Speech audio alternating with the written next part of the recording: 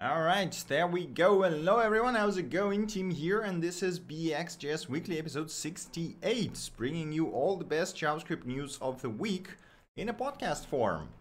And yeah, we have some holy wars today. We got quite a lot of tiny, beat-sized awesomeness, but not as many articles and getting started tutorials. But you know what? Let's just jump right in and see what we have here today. As usual, the first section is getting started, and the first article we got here today is the complete guide to React refs. If you are getting started with React and you are not sure what the refs API is and how to use it, this article is for you. In about 10 minutes of reading time, it will cover everything you need to know about refs and how to use them to help you build better apps. Refs are immensely useful, so if you don't know about them, do check this one out. It is quite good.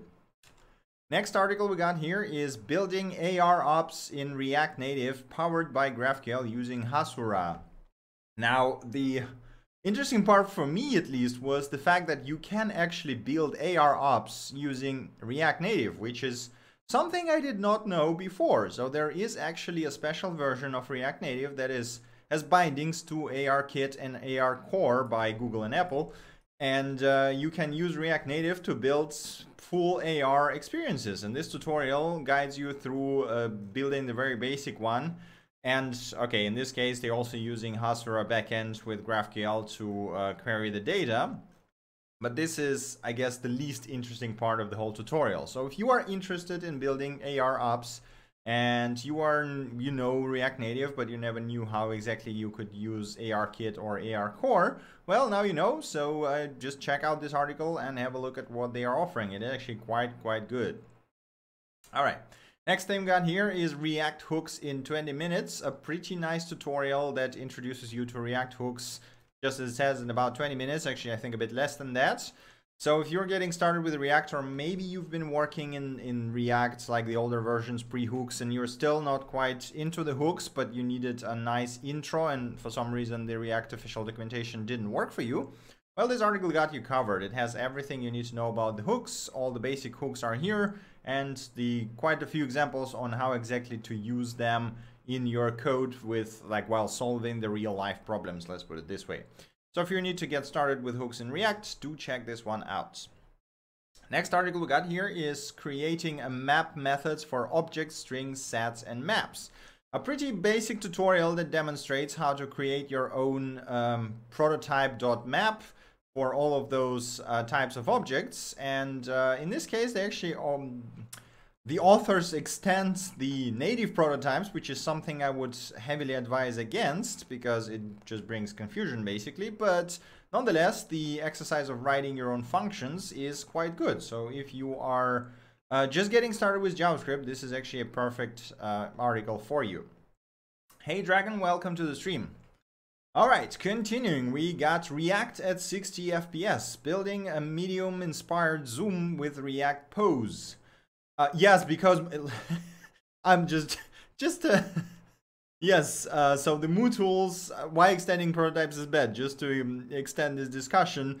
If you didn't know, the Moo tools did that back in the days, and I mean, it still exists. Some people are still using it in legacy code especially.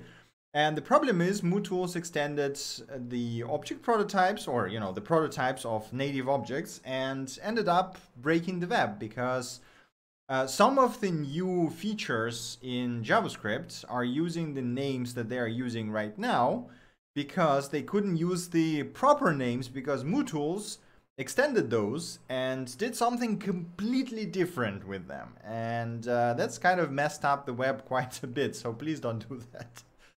But okay, back to the article.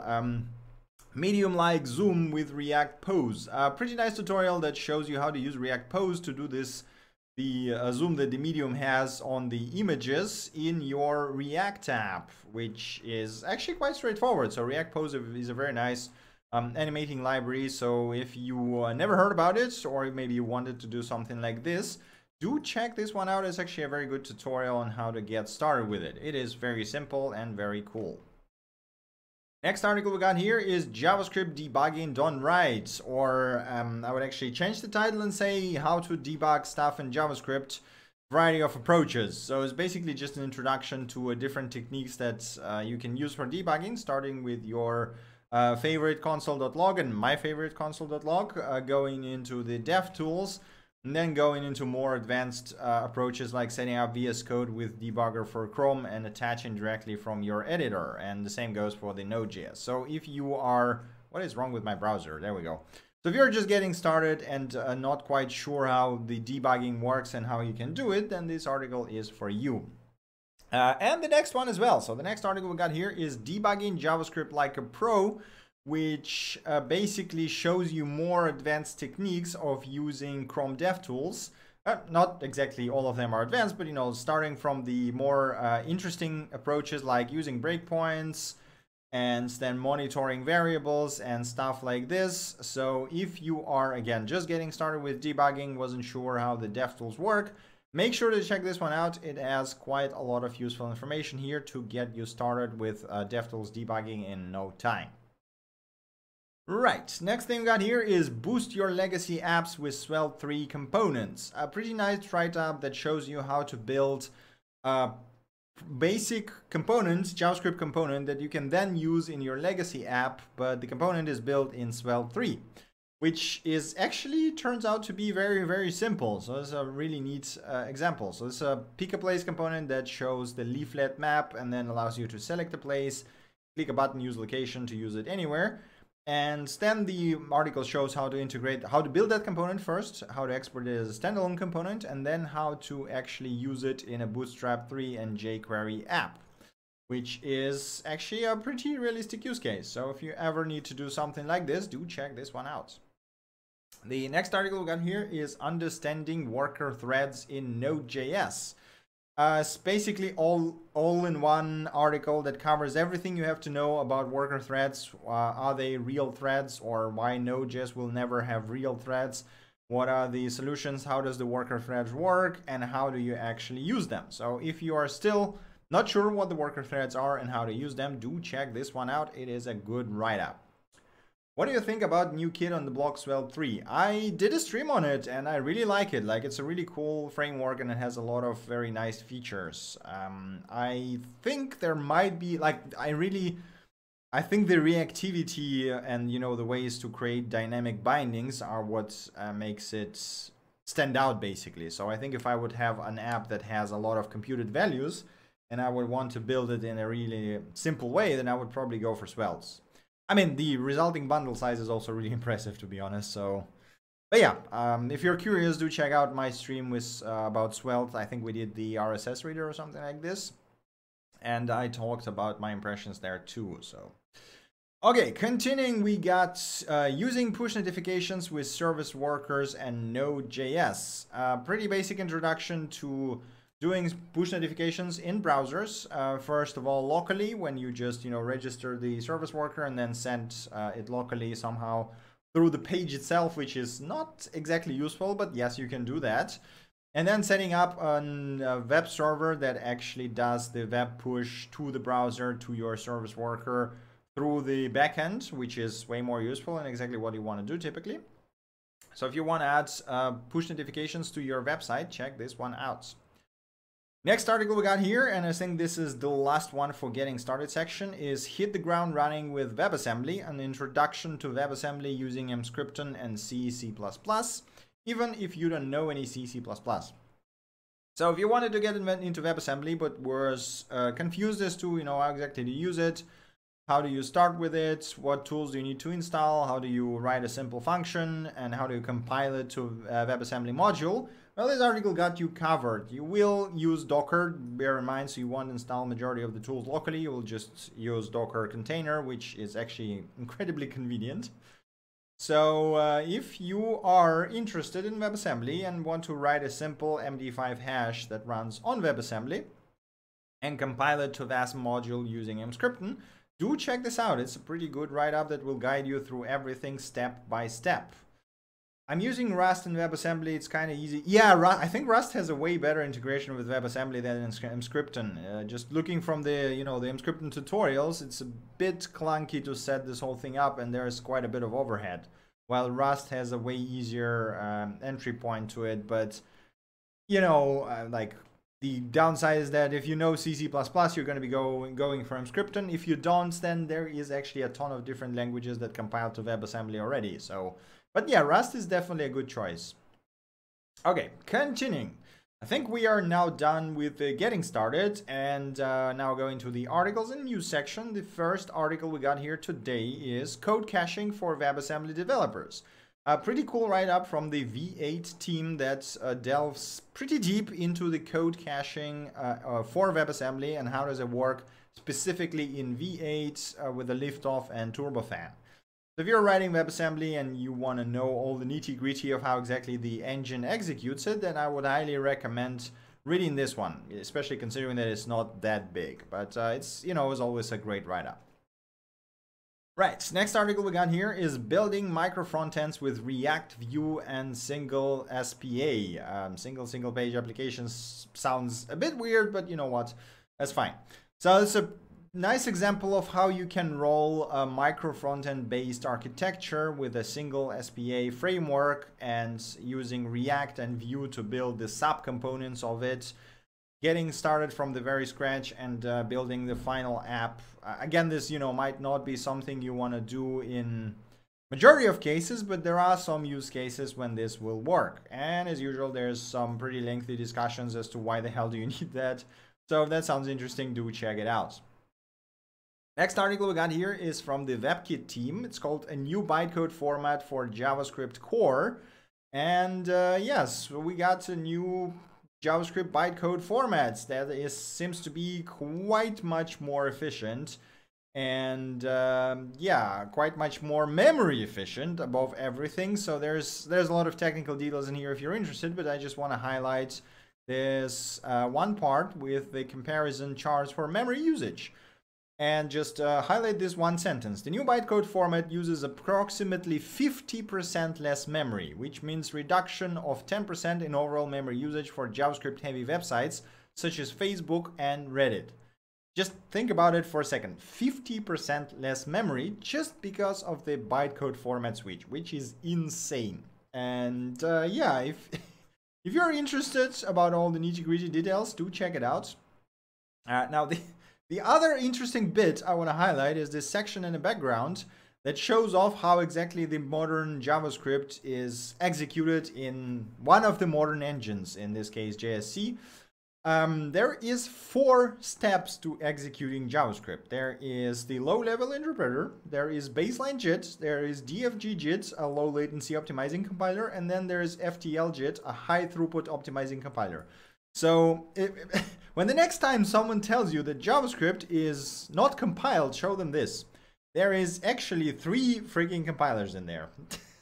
And like, this is just like, just think about it. It's supposed to be an interpreted language, right? But we have multiple compilers that work on top of the interpreter to make it a lot faster, which is just crazy. But there, okay, there we go. Next thing we got here is a pretty neat write-up from the IBM developer blog that is called Node.js Memory Management in Container Environments, that talks about the best recommendations or best practices of using Node.js in container environments like Docker. So if you're Dockerizing your Node.js and want to follow the best practices, here is a really good write-up, so make sure to check this one out. Next article we got is Web Components, the secret ingredient helping the power... let me try that again. Web Components, the secret ingredient helping power the web.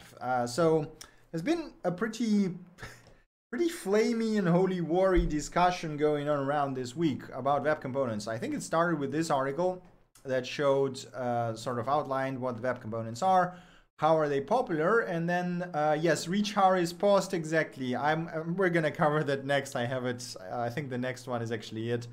So the Reach Harry's shared this one, this article, and said, "Hey, am I looking at these charts correctly? The Web Components usage actually declined over time. There was a where's the chart? There was another chart here that he shared that actually showed the decline of Web Components usage over time from the last year. I think this basically covers it, right? So the Web Components usage is falling for some reason. And then, like, there's some additional information in this post. There's some interesting facts and stuff like this. But here's out of this, Rich Harris wrote a post called "Why I Don't Use Web Components." In case you didn't know, Rich Harris is the author of Svelte, for example. He's also working on a bunch of other open source tools like Rollup and a ton of other really good libraries, basically. So he's good, right? And here's a pretty lengthy post that's from him that outlines why he doesn't use web components. And a lot of those points are kind of spot on. Or like, you know, the stuff like progressive enhancement is incredibly hard with web components. Not to say that it's impossible, but it is really, really hard to do. And if your JavaScript is disabled, then you're basically screwed at all. Stuff like CSS scoping. For example, I didn't know that you cannot, like if you want to have shadow DOM, right? So the shadow DOM is kind of the thing of web components, and you want to, like, it encapsulates the style and everything. But if you want to have shadow DOM, you actually have to put CSS inside of the style element. You cannot use CSS file because then it will be globally scoped. And I was like, well, okay, that is interesting. I did not know about that. And then there is, yeah, platform fatigue. There's the polyfills that are, I mean, polyfills are amazing, right? So let's just put it this way, but they are still not quite the same as the native support for those features. Composition is another problem. Like there's a ton of the attributes. Confusion between props and attributes is insane. I did not know this was a thing as well. So if you're working with web components or considering working with web components, be sure to read that blog post, right? So it's like, those are really, really good points. All of them are valid. Now, here's the cool part. Because the blog post is so well written and very, again, it's a very holy warry topic, right? There is some very heated discussion in the comments. Like, as you can see, the comments are about 4 times longer than the post itself. So make sure to read those as well. There is some very interesting stuff going on around. Now, as a response to this post, someone else wrote a post called "Why I Use Web Components, My Use Cases," that outlines the use cases where web components are actually good and can be usable and are pretty much valid use cases, right?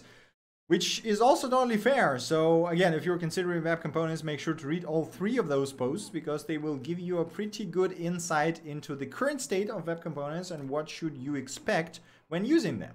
Which is, yeah, it's a very, very mixed state, let's just put it this way. All right, this is it for the articles in news. Now we're going to the tips, tricks, and bit-sized awesomeness section. First crazy thing of the week we got here is someone decided to enable Node.js and Python interoperability, which is, it's like, yeah, I mean, why not? So the idea is that both languages are written in C++. So yeah, he just did the interop between Node.js and Python using C++, which makes it even more crazy. If that sounds interesting, there is source code on GitHub, and there's a small write-up on how exactly he did that. So if you are interested, do check it out. It's a bit crazy. And I really like how it starts like Node.js and Python interoperability is relatively easy, striked out, doable. I guess he started writing it when it was easy, and then he tried doing it, and it turns out it's not that easy. But yeah, that's a thing you could do actually. So do check it out. It's a pretty interesting experiment.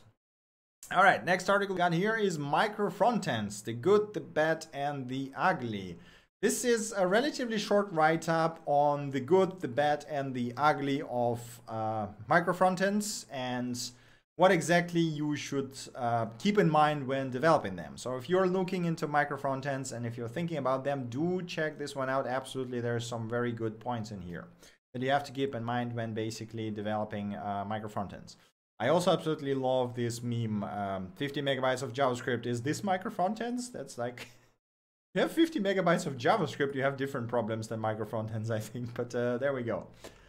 All right, next thing we got here is widening the web with ECMA 402, our work on internationalization extension of JavaScript. So this is a pretty nice write-up on what is happening with the Intel extensions for JavaScript. And what is ECMA 402, why does it needs to be, what is the cycle of editing, how do they work, and basically all you had to know about Intel in JavaScript, and also a really nice table of feature support in different browsers. Now, here's the interesting things. The original feature set is not 100% supported in, well, in any browser really, which was a bit surprising to me. But yeah, if you're working with Intel and JavaScript and we're curious about the state of art and the ECMA committee work, then do check this one out. There's some pretty interesting info here. Next thing we got here is this insane challenge. So the link was shared by Matthias Binance. The tweet goes, got a few hours to spare. I challenge you to view the actual source code for Semi Kamkar's webpage, semi.pl. And there's the web page. It looks very simple, right? But I also challenge you to just go ahead and actually try to view source code. So if you right click, you will find there's like a ton of Easter eggs that basically prevent you from seeing the actual code here. And there is insane amount of different hacks used that basically force you to figure out other creative ways to find the source code. And no, you will not actually see the source code in here as well. And no, you will not see it in console. No, you will not see it in requests. And I actually managed to do it relatively quickly, but I used a dirty trick basically to do that. So just, you know, if you have a few hours to spare, or I guess a few minutes, depending on your level, just have a look at the website and try to find the source code. It is actually quite entertaining. All right, next thing we got here is the, again, tweet from Matthias Binance. Says object from entries is now available in Chrome, Firefox, Safari, and Node.js, and it's a very convenient way of converting object.entries back to the object. There's also a nice blog write-up that outlines how exactly it works and shows the supported browsers and Node.js versions. Oh, next thing, this is probably one of my favorite small things we got this week around, is a blog post from Windows, from Microsoft guys, that is titled Building Hybrid Applications with WebView 2 Developer Preview.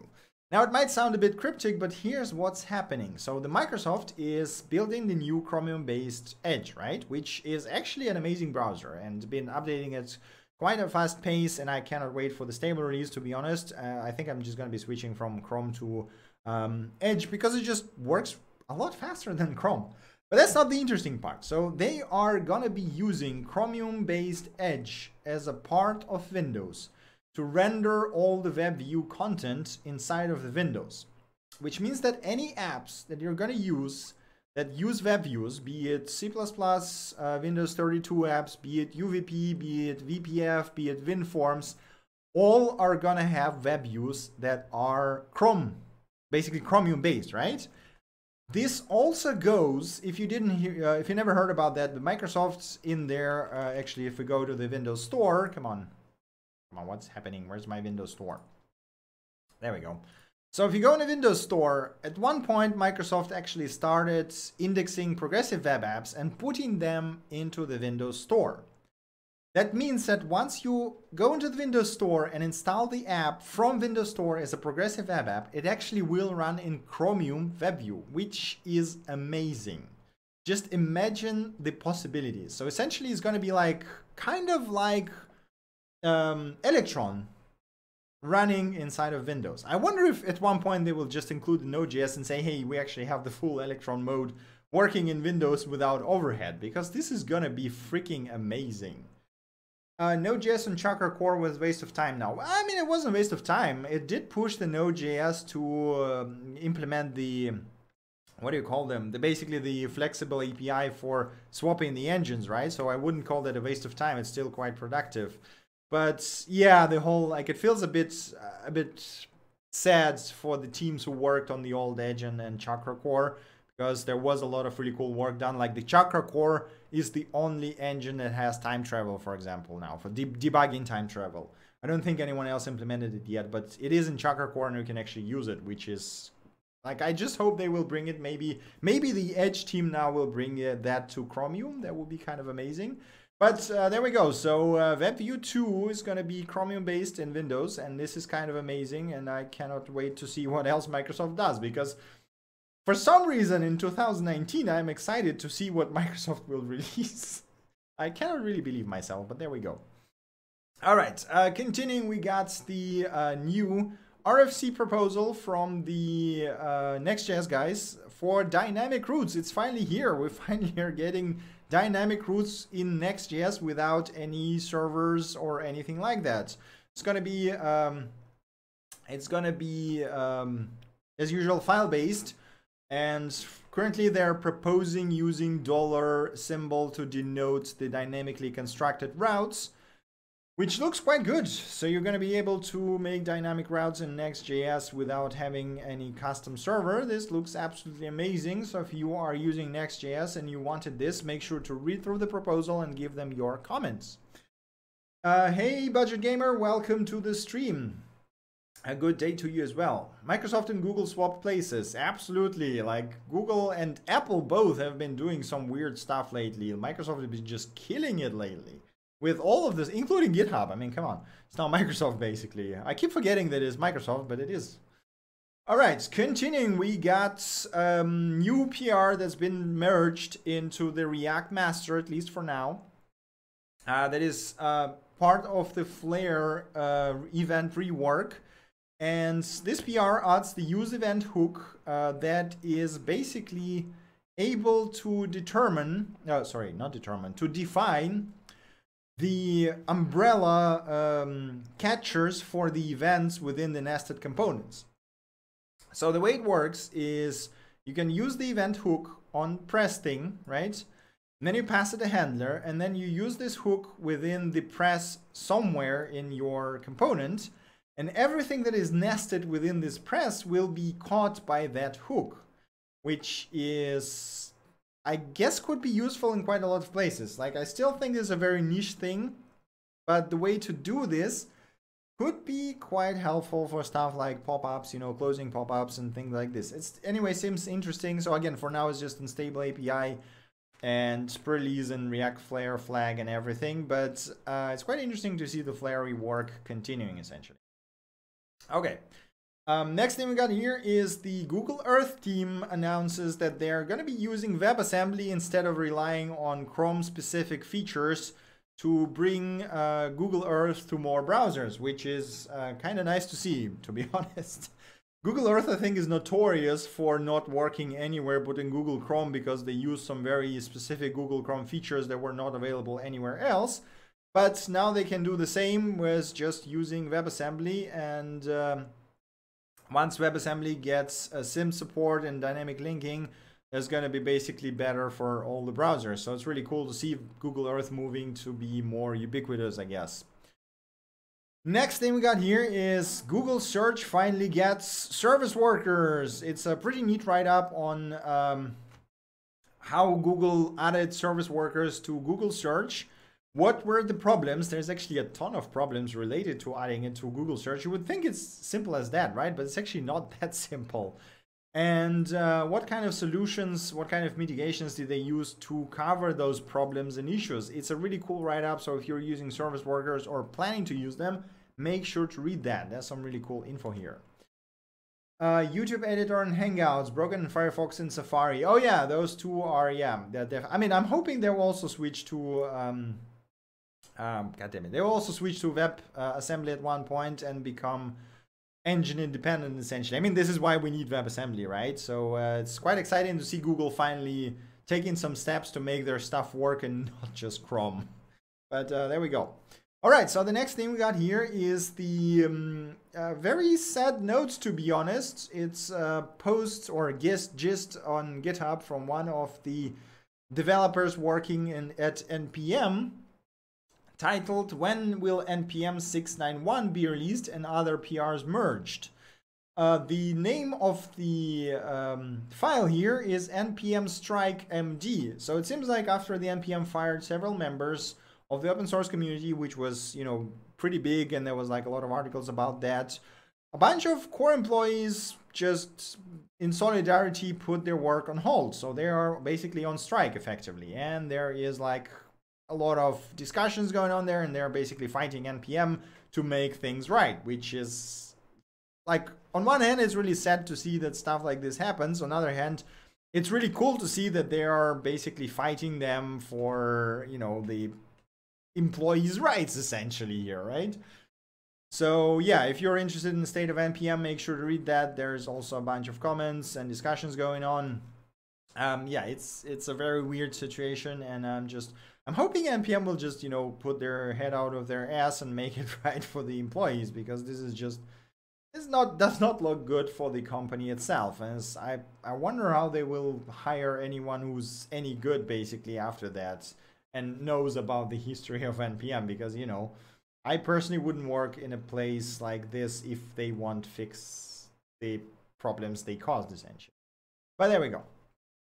Okay, next thing we got here is the Microsoft Edge, the Chromium-based one. Preview builds are now available for Windows 7, 8, and 8.1. So if you're still living on older versions of Windows, you can now finally try the newer Microsoft Edge browser, which is kind of neat. And I would actually recommend trying it because it's quite good. And the last thing we got here is the Atom nightly releases. So the Atom will now have the nightly branch that is going to be forked directly from master and released every 24 hours. And yes, as the caveats say, it's probably going to be quite broken. So, but if you want to do it anyway, feel free to try it out. That sounds pretty cool. All right, that is it for the bit-sized awesomeness bit. That sounds terrible, but there we go. We get to the releases section now. And the first release of the week is V8 version 7.6 that brings performance improvements to JSON.parse, which is actually quite mind-blowing. So there, in some cases, they are almost double the speed of JSON parse, and yeah, it's also more memory efficient now. And another point here is frozen sealed arrays improvements, which is also kind of mind-blowing. The sometimes being increased in speed up to like 15 times, 10 times. I don't know how the team manages to do that, but every time I see those release notes, it just blows my mind. There is also promise.allsettled added and improved begin support, which is quite nice. You can now do to locale string formatting of begins that are, yeah, nicely formatted now, even if they are super long and super big, which is super nice. And we also got Intel date time format improvements and native stack walking, which is quite convenient. So this should land in the next release of Chrome, and I'm not actually sure how is Node.js looking these days with V8 updates, but we're gonna see. I'm thinking this is probably gonna land in 12 something basically. Okay, continuing, we got BxJS. I'm not sure. How do you read that in English, actually? Is it buffet? I imagine this is going to be a buffet, right? Because it's a French word. Yeah, buffet, okay. So I got BxJS version 1.0. It's a component library from Strapi, guys.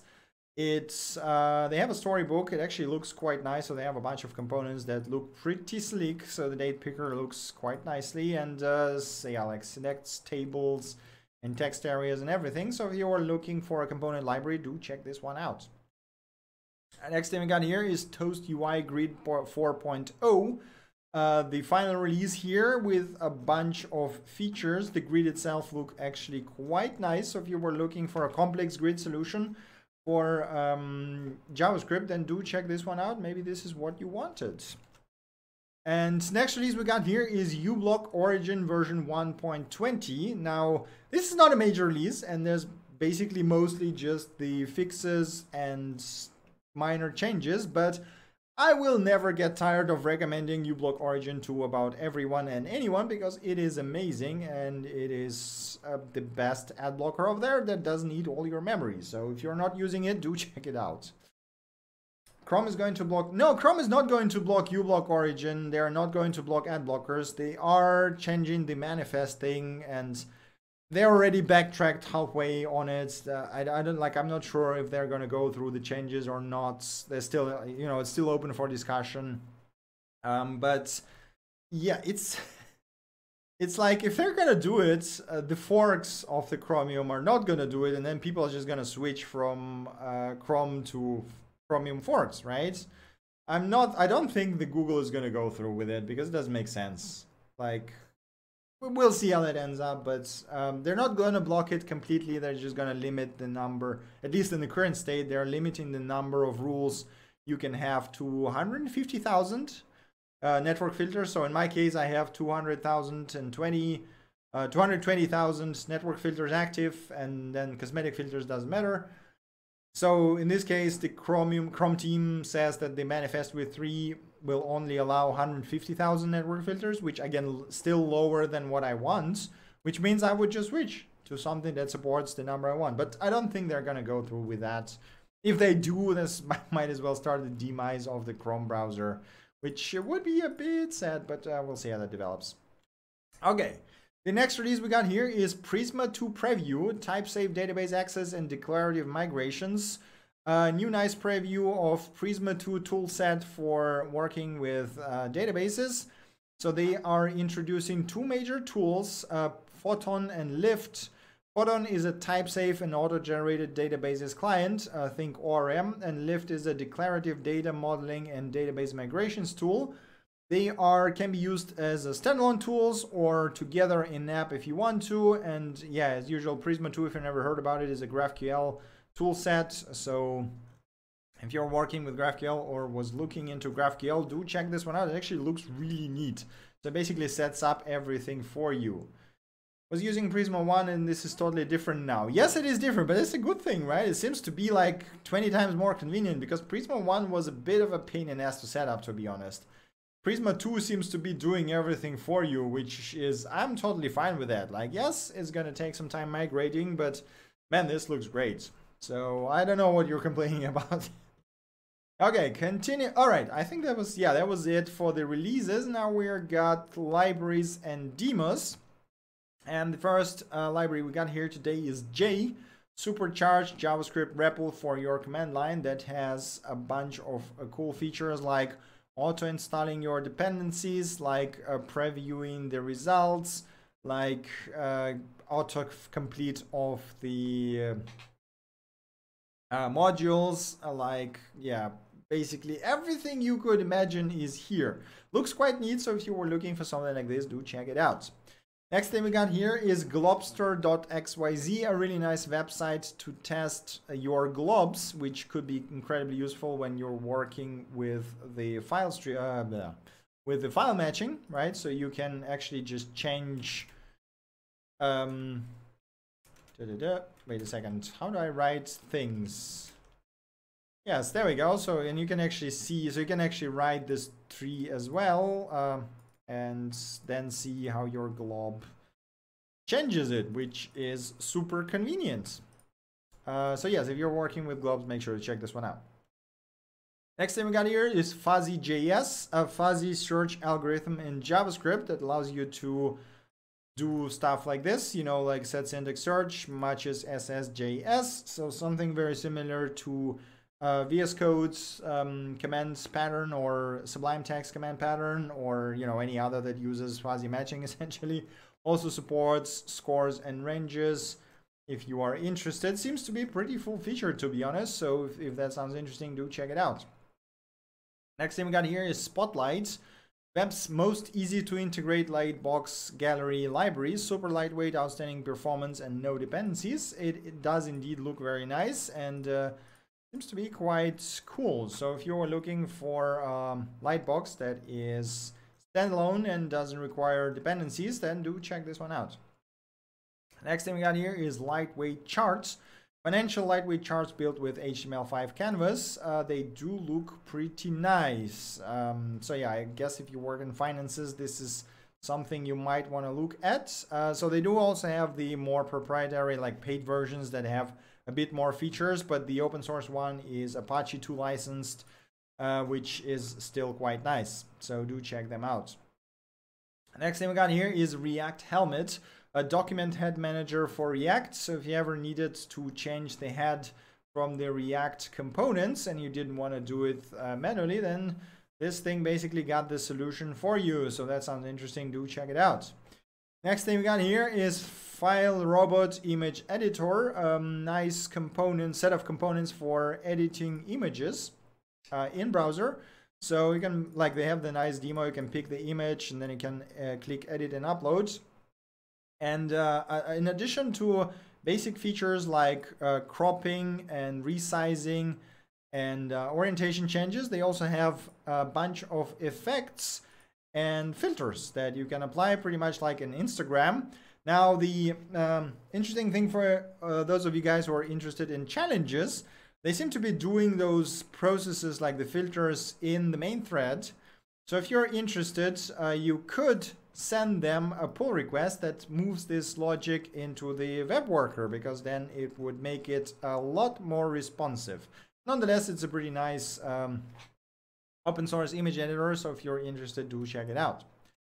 Next thing we got here is JXL version 3, the JavaScript spreadsheets. Basically, plain JavaScript spreadsheet-like thing that allows you to manipulate rows and tables. So that sounds interesting. Do check it out.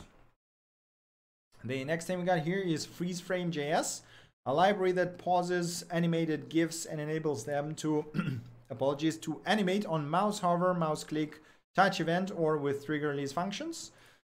Very straightforward, works quite nicely. So you know you can actually pause and animate GIFs on different events, which might be quite useful in some cases. You also have custom triggers and stuff like this. Yeah, that basically all it does. I don't know what to say. That sounds interesting. Do check it out. The next thing we got here is mimic fn, make a function mimic another one. So this is a very specific use case. For the cases when you want to wrap a function, but you still want to provide all the properties that function had in an original case, right? So if you just use a function to wrap it, you obviously won't have the properties of original function. And what mimicfn does, it actually proxies those properties to your mimic function. So that sounds useful. Do check it out. I honestly cannot see that many use cases. I don't think I've ever had actually a need to do something like this, but maybe you do, so do check it out. Next thing we got here is xhouse. Analyze the impact of a browser extension. Let me try that again. Analyze the impact of a browser extension on web performance. So this one is Chrome specific. It uses Lighthouse to basically launch a browser with and without your extension and compare the performance of the specific extension automatically, right? And show you the nice chart. So it like compares the impacts of uBlock Origin, Tamper Monkey, Pinterest, Save Button, Google Translate, and so on and so forth. There's like a bunch of them here. And yes, Skype is actually surprisingly freaking heavy on your browser. What the hell is going on there? But yes, there you go. So if you were curious as to how the extensions you use impact the browser, or specifically Chrome in this case, I guess, you can try it out with this command line tool. Next thing we got here is React Toastify. React notifications made easy. Some pretty neat toast notifications for React that you can quite easily customize, show, and then clear all. Seems to be quite nice API. So if you were looking for something like this, do check it out. Next thing we got here is React Mosaic, a tiling window manager for React that allows you to drag your windows like tiles. That actually looks pretty damn good. And then there's like auto arrange buttons, add more windows and stuff like this. So if you needed something like this in your React project, do check it out. This seems to be actually very, very cool. And it also has like themes and stuff. Right, so next thing we got here is React Move, beautiful data-driven animations for React. Yet another animation library for React that actually seems to be very slick. So yeah, if you're looking for moving animating library for React, then do check this one out. Next thing we got here is just a task library that just works, task runner from a Microsoft team. So if you are looking for yet another task runner for some reason, if you are still using them and you have a very complex build steps, I guess, do check this one out. Maybe this is what you were looking for. The next thing we got here is JBox, a jQuery plugin that makes it easy to create customizable tooltips, model windows, image galleries, and more. If you're still using jQueries and you wanted a very fancy box that it can be a model or hover or notice or avatar or I don't know, login form or whatever the hell you imagine, do check this one out. It actually seems to be quite good. I haven't used jQuery in ages, to be honest, but this one looks quite nice. All right, next thing we got here is Delineator. So I guess Delineator, maybe this is how you read this. But this is basically a JavaScript implementation of Delaunay triangulation of 2D points. If you don't know what this is, you probably never needed it. If you do, then, well, there you go. You can now do it in JavaScript. It actually seems to be quite performant. There is also some benchmarks over here if you're curious, so do check it out if that sounds interesting. The next thing we got here is OpenCV for Node.js. Node.js bindings to OpenCV 3 and 4. So if you ever wanted to work with images in JavaScript, then there you go. You can now just use OpenCV. Has a bunch of examples and tutorials included, so this is actually quite nice. Next thing we got here is Funk, a simple way to build command line tools. The authors say it's also a more popular way, but I'm not sure more popular than what, but there we go. So it's a simple way to build command line tools that is also a very object-oriented way that allows you to use basically decorators and objects to create your commands. It looks fine, but as you might know, I'm not a huge fan of object-oriented programming, so for me that does not look that compelling, but maybe it does for you, so do check it out. Next thing we got here is Node.bitly, a bit.ly library for Node.js. Currently looking for a new maintainer actually, so it's an official Bitly API, and if you're using Bitly and if you wanted an API project, do check it out. Maybe this is exactly what you're looking for, and maybe you want to take it over and maintain it. Next thing we got here is Hexo, a fast, simple, and powerful block framework. Yeah, it's just a block framework, I guess, not much to say here. So if you're looking for a block framework, do check this one out. It seems to be all included. Maybe this is what you were looking for based on Markdown as usual, like as all of those are nowadays. Next thing we got here is Frontity. This one is pretty interesting. So it allows you to use React.js as a front end for WordPress. So you can actually use React.js themes and front ends for the WordPress as, I guess, using WordPress as a backend. And yeah, if that sounds interesting, do check it out. It is now version 1.0, which is quite nice. So it's stable and I guess ready to use. Next thing we got here is not exactly JavaScript, but I just found that this repo is really nice. The documentation compendium. It's a set of various README templates and tips on writing high quality docs that people want to read. I'm sorry, guys. So basically they have a set of Markdown files that describe everything you might want to document in your project and exactly the best practices on how to do this. Things to remember, things you should avoid, and stuff like this. So if you're maintaining or making an open source project, make sure to check out this one. There is a lot of very handy tips here. All right, the last repo we got here is a new repo from TC39 committee that is called How We Work, that documents how TC39 operates and how can you personally participate in their work, which is really, really cool. So if you ever wondered how the ECMAScript standard gets made, do check this one out. Okay, that is it for the libraries and demos. Before we wrap up, I have two things that I want to highlight. The first one is AppScope with appsco.pe domain that features the progressive web apps that you can install to your desktop or install to your mobile that work really well, like Twitter Lite, for example. It's probably one of my favorite apps on mobile phone. I almost completely switched to using the progressive web app because I just don't see what's the difference between the native and progressive there. They also have the Dino game, Google Maps, and so on and so forth. There's like a huge catalog here. So if you're interested in progressive web apps, do check it out. There is actually a ton of them here.